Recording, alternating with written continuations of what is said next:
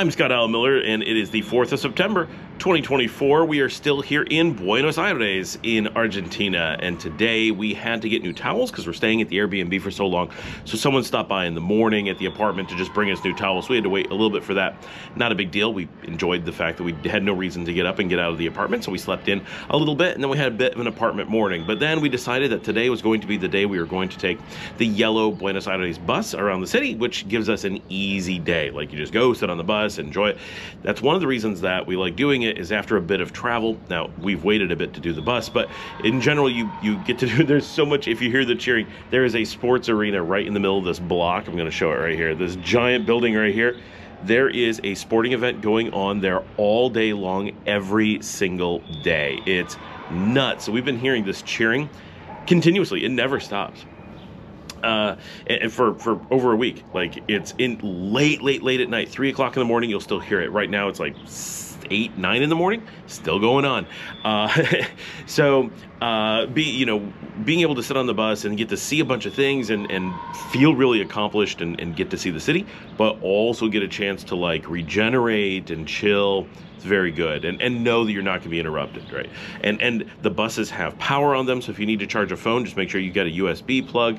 You have headphones, so you're listening to a tour. There's a lot of things to take pictures of, so it's pretty great. And if you plan for that well, you can really, you could spend the day on the bus, ride it a couple times, just take tons of pictures, charge devices, really set up and have a thing. I almost think you should have a bag, if you're planning on really doing it, have a bag that like can sit on the floor, you can plug in and charge everything from there. So we did that. The bus actually took way longer. We were thinking it would be like an hour and a half, maybe 2 hours, but it was like 3.5 hours. So it was a long ride, but it was easy for us. We walked from our house right over our apartment, and it turns out, because we're on Paraguay, we go straight down Paraguay, there was the bus. It was so easy. So it was just like 3 blocks away. We had no idea we were close to it. So that part worked out incredibly well. Hopped on the bus and rode it, and then it was pretty late in the day. Like, the sun was actually going down by the time the bus was done. We couldn't believe it. I mean, it wasn't that late. It was probably like 4:30, but it was really amazing just how much of our day that took. But the bus ride was good. We enjoyed it, saw a bunch of stuff. I got tons of footage, so all that worked out really well. And then we tried to go to Distrito Arcos for dinner and walked all around it and found just no food we were interested in at all. So we walked down on Godoy a bit and found, I think it's called Veganas. It's a vegan cafe. That was excellent. We really enjoyed that. One of the few meals that really stood out as being quite good here in Buenos Aires.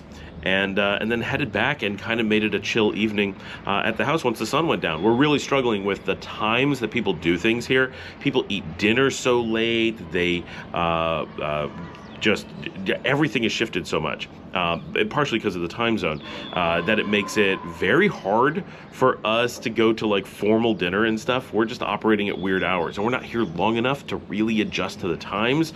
My kids would already be pre-adjusted because they go to bed so late and get up so early that if you took 3 hours off of that, they'd be pretty much in line with Argentina. But for us, this is throwing us way off. We're normally up at like 6 or 7 in the morning, our time. Here, people don't generally get up until like an hour or two later than that. Plus they're 3 hours ahead. So the time shift in life, sunlight is only 3 hours for us, but in life is like 5 or 6. It's basically like going to Europe. And so we're getting jet lagged in a way, so we're just kind of off on that. So we called it early evening, but I have tons of uploads to do, and I have tons of videos to work on and stuff. So it's not like I'm not doing anything. I'm staying busy. Plus I'm working at the office during the day a little bit. So it's good that we have some time in the apartment. We're not here to do like a major filming marathon, and we're not here to be like on some special trip. We're here for the wedding. So we have some time to enjoy it. We don't have to do something every second of every day. If we don't want to, it's a chance for Dominica and I to get away and hang out and have some time to ourselves, although we really are missing the kids and the dogs, and we're looking forward to getting back as well. Next time we come to Argentina, we're definitely bringing the kids with us. Both we say that and the kids say that. They are very much looking forward to checking out the city and the cafe culture and people watching and the whole just being able to hang out in the city and have some cooler weather stuff. Like, this is very good for them. Liesl is going to find this very cold if we don't come back at a warm time of year. But so that was our day on the 4th. I'll see all of you tomorrow.